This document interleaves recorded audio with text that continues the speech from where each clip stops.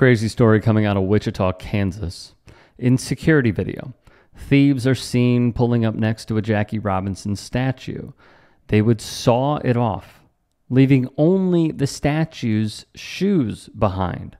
According to the New York Times, League 42, a nonprofit, notified local police of the theft. As one could see from the video, the statue was placed in the back of a truck. It weighs roughly 100 pounds. The city is giving a rough estimate of the damages being $75,000. Currently, the police are asking for help from the community for leads and/or identifying the subjects who are responsible. The footage lasts about 50 seconds and shows what appears to be the two individuals. They would go over a curb and flee the scene. A bizarre and brazen crime in Wichita, Kansas. A bronze statue of baseball legend Jackie Robinson disappeared from a park in the city. Thieves cut the 100-pound statue from its base. The sculpture of the man who broke baseball's color barrier holds a special place in the community. Tonight, authorities are searching for two suspects accused of stealing a life-size bronze statue of baseball icon Jackie Robinson in Wichita, Kansas. The statue cut at the ankles, leaving only the feet behind. This should upset all of us. What troubles me even more is that the theft occurred just before the beginning of February, which marks the start of Black History Month. From the New York Daily News, prior to shattering baseball's color barrier by stepping onto a Major League Baseball diamond wearing a Brooklyn Dodgers uniform on April 15, 1947, Jackie Robinson was a star infielder for the Negro Leagues' Kansas City Monarchs. He won Rookie of the Year as a Dodger and led the Major League in stolen bases during his inaugural season, which ended in a World Series loss to the New York Yankees. If you've got that statue, bring it here today, now. Bob Lutz, the executive director of League 42, told KSN, "This was the heart and soul of League 42. I'm still trying to process the fact that it's gone, but we'll do everything in our power to continue to honor Jackie Robinson in this community and have the support of the community." The sculptor was John Parsons. His widow Carol would say, my stomach just dropped. He was so excited. He was humbled.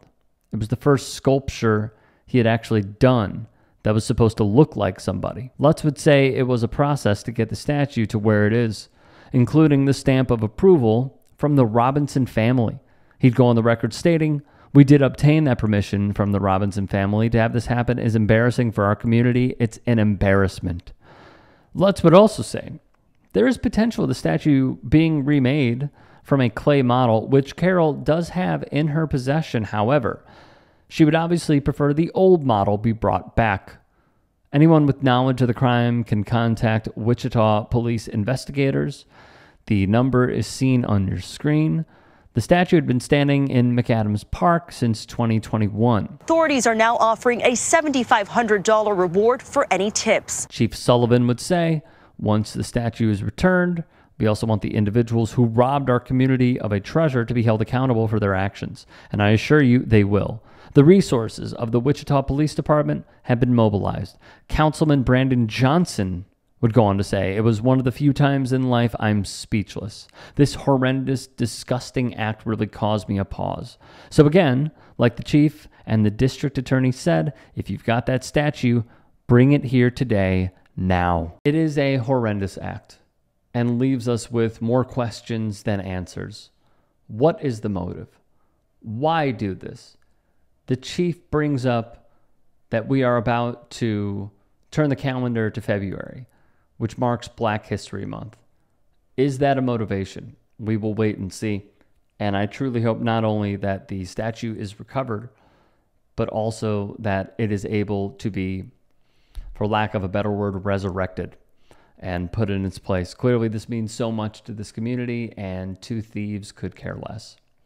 In addition, if there are any stories that we missed, if there are any that you would like to submit, I will throw up the graphic right here.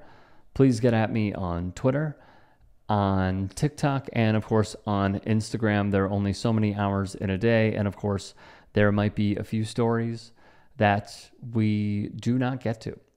So send those to me. Appreciate everybody watching. Have a good day.